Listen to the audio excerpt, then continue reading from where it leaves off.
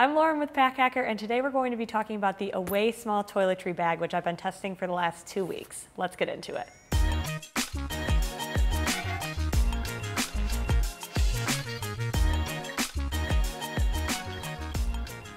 Starting off with the materials on this toiletry bag, this is a water-resistant nylon, which is really good to see in a toiletry bag just because there is going to be a lot of liquids in here, and it does kind of get put through the wringer, which I'll kind of get to in a second. But this colorway here is the Coast Nylon colorway. So there are a couple different options. This one's kind of like a dusty blue, I would say. It's a really sleek look. I like the leather accents on it. This handle here is really secure for grabs. So I used it if I was carrying it, from wherever I was staying to the bathroom, or if I, wanted to grab it from my bag really quickly. That was really easy. And then there's a little bit of branding here with this metal Away tab, as well as these zipper pulls.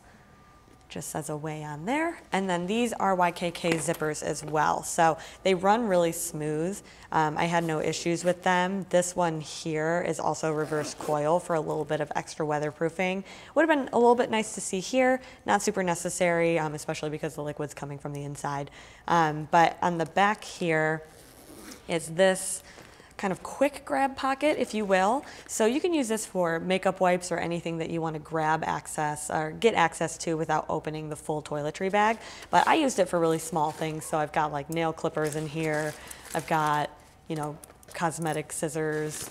I've got my contacts. I use one-a-day contacts, so I have to carry quite a few with me when I travel. And then tweezers.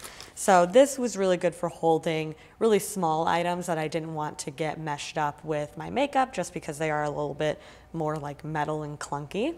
And then I can get to those really quickly when I needed them.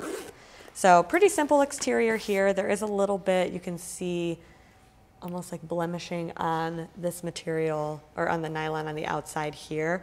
But otherwise, that's just cosmetics. So it comes in contact with a lot of oils just by nature of being in the bathroom. So with this lighter color, you do start to see it, but it's nothing that is really, awful from the outside. So getting onto the inside here, there's also a little bit of fraying here. Again, nothing too crazy. Nothing that gives me durability concerns, but just to kind of keep in mind, you could probably take scissors to this if you want to. And then going onto the inside here, this zips all around for a full clamshell opening, which is nice. So you get really solid access to everything on the inside. So as you can see, there are 2 compartments here. Starting off with this one over here, this is a mesh that is really stretchy. So each pocket is kind of inserted almost. So you've got this really deep bucket pocket to work with, and then the mesh allows you to really pack this out. So this is kind of the bare minimum of what I would carry usually. And if I added more to this, which I did, I had a couple of different, larger containers or things like that, it really started to push against this mesh, but it still was able to close. So you do have a lot of flexibility if you have a lot to carry. And this one here is a small toiletry bag too. So I didn't really have any issues with not being able to carry a ton. I think if you're really into makeup, you might start running into some problems.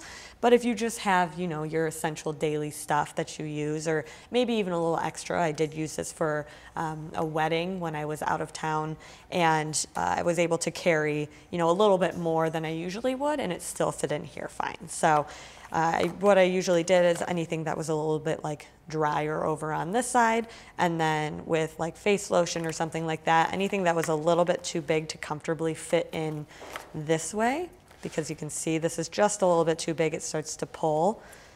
You can just lay it flat on one side. So this side here usually ended up being a little bit more disorganized, but for something where you're just getting it from where you stay to where you're going, it worked out great for me.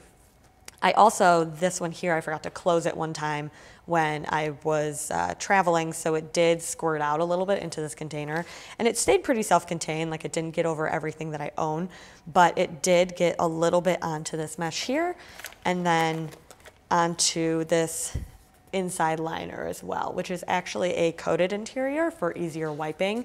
You can kind of see, I'll have to kind of take some stuff out here, but you can kind of see a little bit of where it used to be. Yeah, it's like that circle right there. That was just face lotion that squirted out. And I was able to wipe it down really well, but it did leave a little bit of an oil mark. Again, you're gonna be putting so much stuff in here that for the most part, you kind of expect it to get a little bit dirty. So then as well, let me just take that out again. You can see where it got on the mesh on the inside. And I did take, I just put this actually directly under the water and it came out pretty easily for me. There's a little bit of staining, again, kind of expected with a toiletry bag just because you do have so much in there. So when I'm done, I just kind of stick everything in, zip it right back up. And then moving on to the other side, this is a clear panel front, which keeps everything really locked in. So this is what I usually use for like heavier liquids. I put this lotion over here specifically just because it does close pretty well, assuming you remember, but also it doesn't really fit well in here. So this is good for things that are more of your just kind of basic travel toiletry items. So I have, you know, my conditioner and face wash and my shampoo, and then, you know, makeup setting spray, some body wash.